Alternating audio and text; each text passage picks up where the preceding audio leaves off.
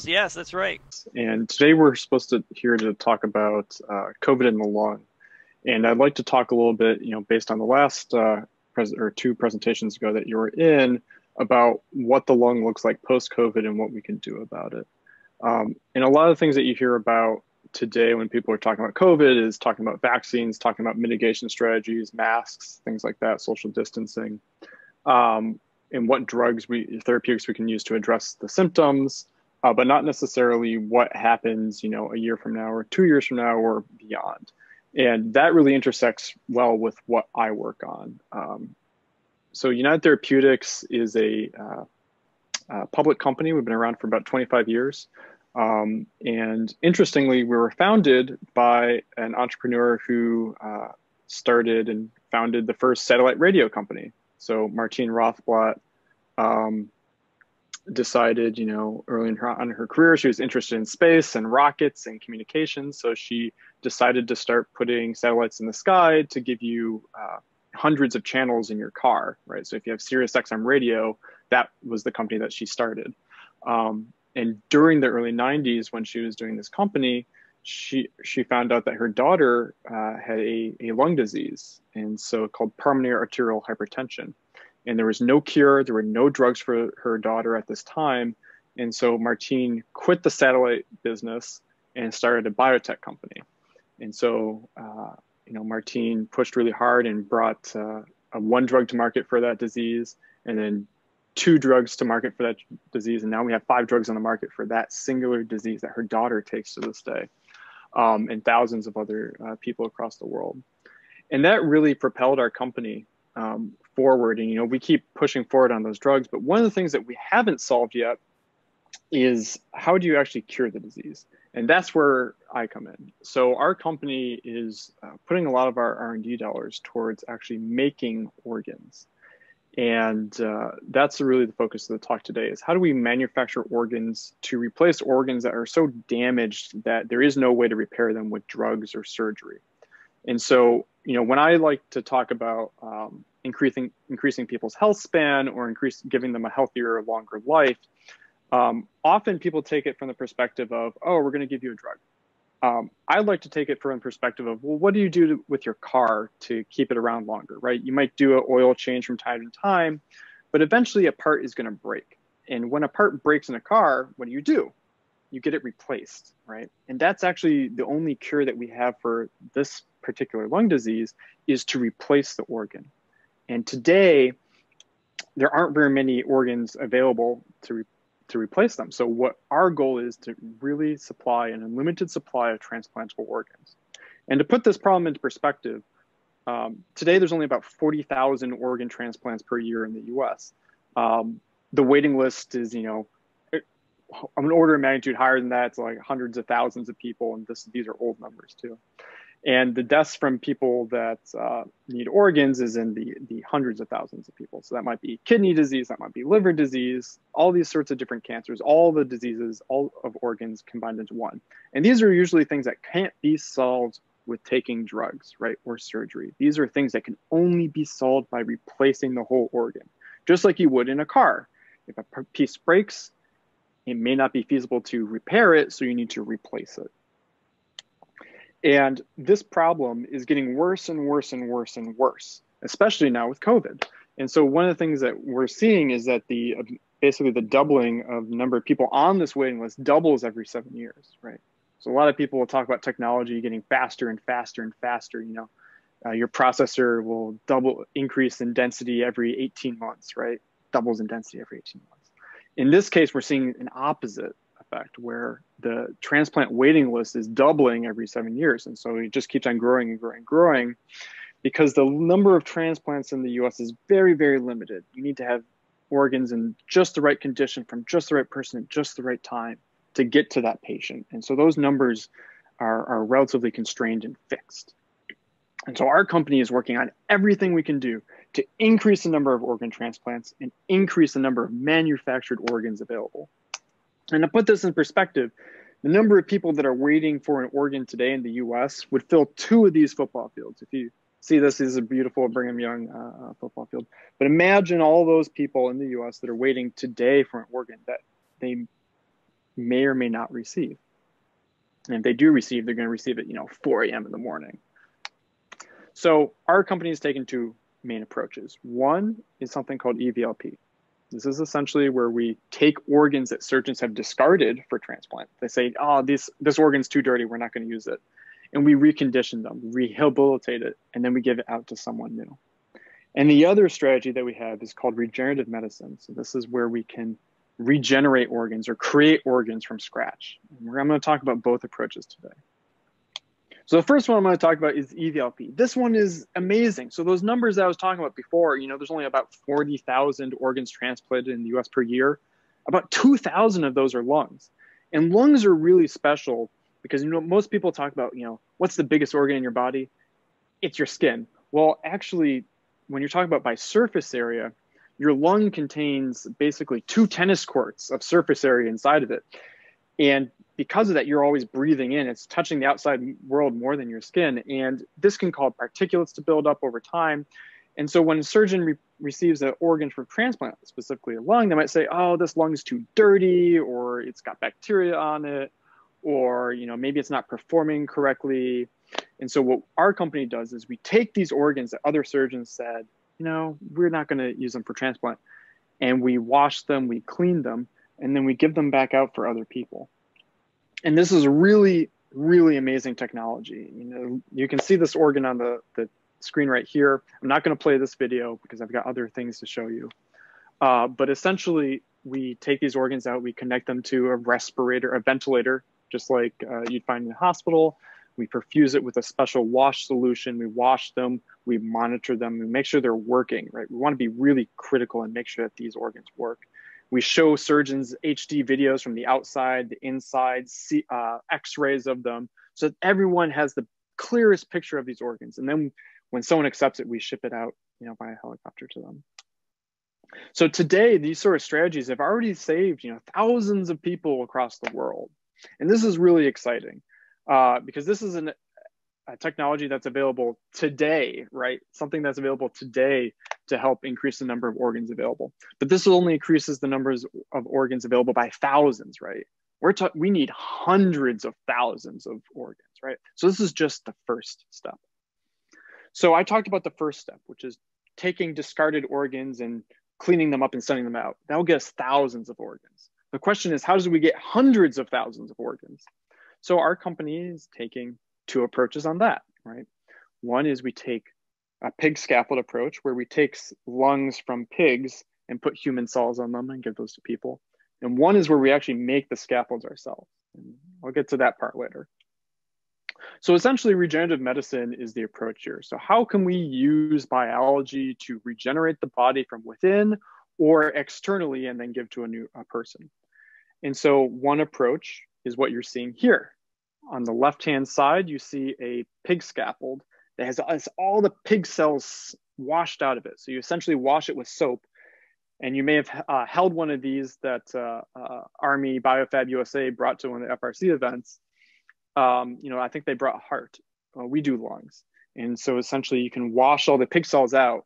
And on the right-hand side, the red lung, we put human cells back in. And that's what that bioreactor in the center is that's the device that holds these scaffolds as you have this scaffold where it's all protein, no cells. It's like kind of a house that has no drywall, it's just like the 2x4s, right? And there's nothing in it. Well, we put the cells inside of it, which is the people. And then they say, well, I'm going to put up a wall here and paint my bathroom green. And I'm going to put in my kitchen over there. That's what the cells do, is they figure out what needs to go where. And so we take the pig scaffolds and put human cells inside of it, let them mature, and then we can eventually give those to people too. So we've got 4 different projects along this. We've got EVLP, which is reconditioning old organs, Xeno program, which is taking genetically modified pigs and putting those directly into people. We have a regenerative medicine program, which adds the step of adding human cells to that. And sort of the end goal here is to make this more of a manufacturing technology. So when we're talking about manufacturing technology, we're not talking about getting scaffolds or lung scaffolds from pigs from farms. We're talking about making organs ourselves, right? Inside a building, right? No animals involved, right? We just want to make these scaffolds ourselves from scratch. So they're all the same, they're interchangeable, we designed them, right? And so just to put this all in perspective, each of these 4 technologies exists today. Like this is not some, moonshot, or not even moonshot program. This is not some program that, we're just talking about. This is actually something tangible, physical technology that you can touch and feel and see today, and has actually already helped people. So we've had, 152 patients in the, as of 2018 that our EVLP system has saved. Our Xeno kidney has supported 6 months of life in preclinical models. Our lung lobes have also been about 70% recellularized, and our 3D printed organs are very far along, and I'll show you those today. So essentially the reason, one of the things to think about is 2 things that we care about. We need hundreds of thousands of organs, so we can't just use organ donations, right? We need to make it a manufacturing technology. And the other side of it is we can't just use pig scaffolds, right? We need to use human cells so that you don't have to take immunosuppressants, right? So it's your own organ, it's not someone else's organ, right? If it's someone else's organ, it's like putting a piece from a Chevy into a Honda, right? We don't want to like cross those parts. They may work for a time, especially if you take immunosuppressants, but we want to really give you a part that was manufactured for your body, right? That your body recognizes as your own. It's your own cells, because that will give us the best quality of life, right? I want millions of these organs, hundreds of thousands and millions of these organs that are made out of your very own cells, right? So it's like your own body, maybe even better. So how do we do this? We need about 3 things. We need to create extremely large 3D printed structures, about the size of your chest, so very large to fit the lung, and an extremely high resolution, single micron resolution, right? So we'll talk about that later. These also need to be made out of biomaterials, right? Not plastics, not metals like you'd find in cars or traditional 3D printing. We need to make these made out of the same protein that your body is made of, and they need to be strong. And we also need to put your own cells into this. So that's the final part. It needs to be your own cells. Your cells need to be able to go into the scaffold, attach to the wall, see it as home, start proliferating, meaning expanding, creating more of themselves, and start remodeling it as they'd like. So what does this look like? In the past, and probably a lot of you have worked with 3D printers, you can print thermoplastics. That's FDM, extrusion technology. So essentially, you're extruding a piece of plastic through a hot nozzle, and you're printing maybe 100 microns, right? And if you're doing bioprinting, as you see in academia, that might be making flat sheets out of hydrogels or maybe even tubes. Well, in order to make an environment that a cell sees as home, it needs to be made out of proteins, as we talked about, not plastic. It needs to be made at single micron resolution, right? Most people are talking about hundreds of microns or millimeters, right? A millimeter is 1,000 microns. Your hair, like a single strand of hair, is 40 microns. And that's about the size of a cell. But in order to build a house for a cell, it needs to be higher resolution than the size of a cell, right? Your house for sure has higher resolution than you. You're about 6 feet tall. Well, the resolution in your house is on the order of inches, or when you measure things in the house, it's on the order of inches or smaller, right? So we need to build single micron resolution structures that are the size of your chest. And that's never really been done before. So we went to the best person that we knew of. We went to Chuck Hull. He invented 3D printing in 1986.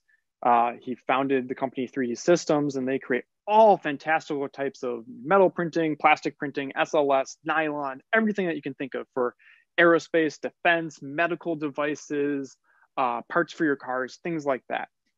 And one of the things that Chuck says is that the material defines the printer. If you want to print titanium, you need to go find a printer with a specific wavelength of light and heat to melt the titanium, right? And it needs to have argon too, so it doesn't explode.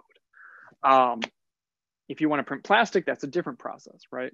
Well, let's apply that to our process. We need to print with protein, right? Because cells define the material, and the material defines the printer. And what do cells need?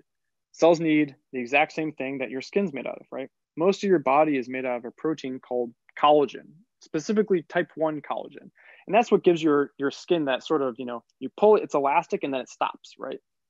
Collagen is like a rope, right? So it works really well in tension. It expands and expands and expands. And then when it hits its max, its in tension, and it stops, right?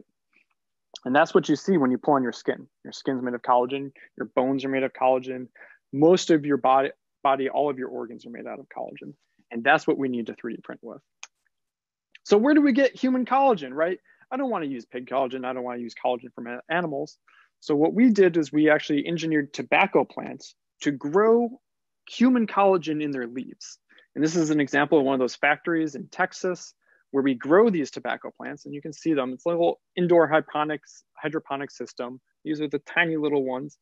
And we let them grow very, very large. And then we take the leaves, we essentially make a smoothie out of it. We press them, extract the juice.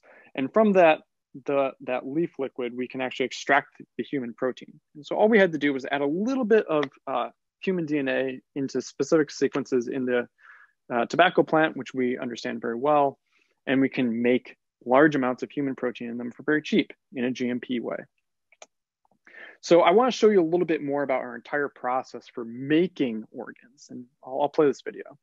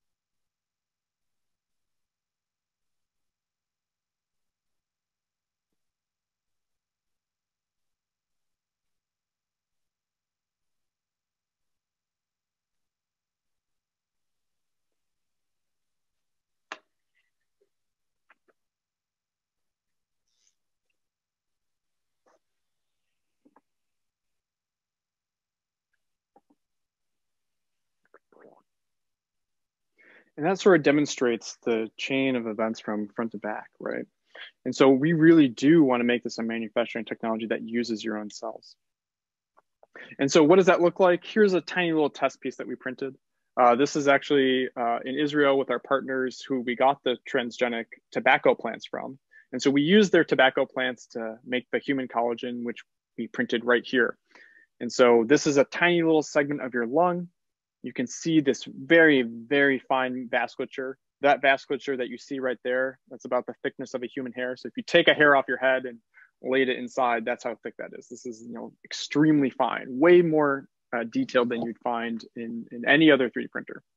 And that's actually the interesting thing is when I was working with Chuck Hall, I asked him, can we print at high resolution? He said, of course, just no one has asked us to do this before. Not that it wasn't possible, that it was just that no one had asked him to do bioprinting at that high resolution at that large size before. And that was actually one of the interesting things is we're not doing anything radically new here. We're just taking pieces that already existed, that people had developed for other industries. They had developed in academia, they had developed in the industrial side. And no one had ever really connected the dots yet that, oh yeah, we can already grow human collagen in tobacco plants. We can already have single micron large volume 3D printers, the highest resolution 3D printers that have ever existed. We can already take cells from your skin and differentiate them into the lung cell types that we need and grow them into trillions of cells. And no one had ever put those together before. And that's what we're doing here in Manchester, New Hampshire. And so the question now is, we have a 3D printer, we have the cells, we have the material. Well, what do you actually build? Is there a map to the lung? Is there a CAD file? The answer is no. There's not a CAD file for the lung, right? And what we really need is essentially an STL at the level of single micron or below. These are 100 or hundreds of nanometers resolution micro CT scans. So we have 2 CT scanners in-house here in Manchester that we use to scan human lungs. And essentially what we do and what you're seeing right now is a 3D model of an actual human lung. If you would look at a medical textbook, they say it looks like pieces of like a grapevine, right? And these little grapes are on the end, do the gas exchange, these little alveoli. That's not what it looks like at all. When we slice through it, it looks like a kitchen sponge. It's like essentially a open cell foam. And so what we do is we scan the lungs with micro CT, and our mathematician extracts the rule set for a lung. It's a fractal, essentially. It's self-similar from the top all the way to the bottom. And I really do mean it is a fractal all the way from top to bottom. And we can discuss that later. And we extract the rule sets for this fractal, and then we generate it. It's really cool because we just have to start with the seed conditions. And since it's an L system, you can look this up in Wikipedia, you can start with very simple rules that will generate the whole lung from scratch, right? And these rules you can literally fit on one computer screen, and then it generates itself, and you get this lung that functions. It's quite amazing. And the way to think about this is your DNA in your body can fit on a CD, so around 700 megabytes, but somehow it has the complexity to generate data sets which are huge, right? If I tried to scan my whole body with a CT at single micron resolution, it would be thousands of terabytes of information, right? It would be petabytes and petabytes and petabytes. So think about, 10,000 laptop hard drives. That's how much information would be on to scan your body. But your DNA fits just on a CD. And the way it does that is it compresses all that information through these fractal L systems, specifically for the design of the organs or for the geometry. And that's really cool. We utilize the same thing. We just have to understand the body and then regenerate from scratch. So what does this look like? Here's Martine on the left. She's the person that founded our company, and she's holding one of our lungs from last year. This is a small lobe-sized lung, and by small, I mean very large. This was the world's largest lung or hydrogel bioprint. This was the world's largest bioprinted object ever at the highest resolution ever at that time.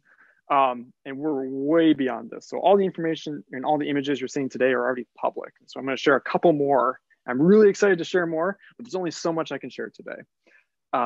This is essentially something that's about the size of a football. There's intricate trachea inside, vasculature all through, and you can actually hook these up to a ventilator, perfuse it with 100% whole blood, and actually get gas exchange out of it. Again, these are things that exist today in Manchester, New Hampshire, right? If you go down to the mill yard, we're right there. You can see our lung logo. And these are things that are tangible. These are, earth shots, not moon shots. And so what does the 3D printer look like? I'm sure all of you engineers are thinking about that. This is a demonstration of what our original printer looked like. And this was, world changing at the time. And I can describe it to you as it's going. So essentially this first machine was an SLA. SLA essentially takes a laser beam in the UV range, 365 nanometers, and we filled a vat up with our collagen that we got from the tobacco plants. So this is our bio ink made from tobacco plants. Wherever that laser shoots, it turns into a solid instantly. And from that, we can actually build the top part of the trachea. And that's what you're seeing now, is that laser beam is shining across the top and creating the top part of a lung from scratch. And this is how we actually make it a manufacturing technology, because we can print these all day. I can make a change to the CAD file and print that next, right? I don't have to wait or depend on an animal to get an organ from, which would all be different, right? No bacon is the same. to something that is actually quantifiable and manufacturable. And you can see there, it's coming out of the vat. Oh, it's so cool. It's kind of glistening, but this is a solid, right? Made from human protein. Yeah, and that's essentially how you make a lung from scratch. You get the proteins that you need, you turn it into a bioink, you use the highest resolution printers ever made, and you print these scaffolds, and then you put human cells back into them by flowing it through the airways and flowing it through the vasculature. And so I think I'm about at time here, and I've got maybe 10 minutes for questions. Let's see if I got questions.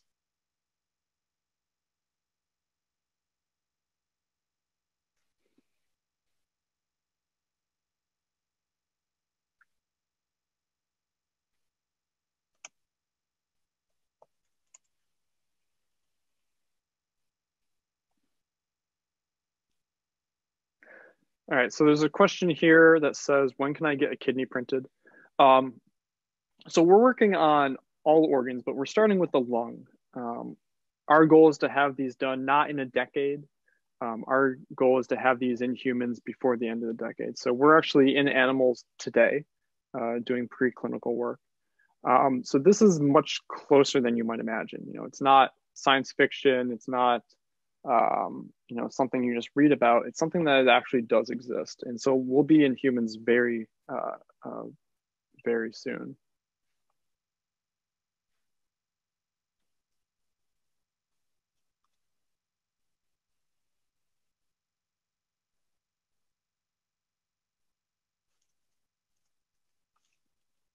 I'm just going into the Whova chat here.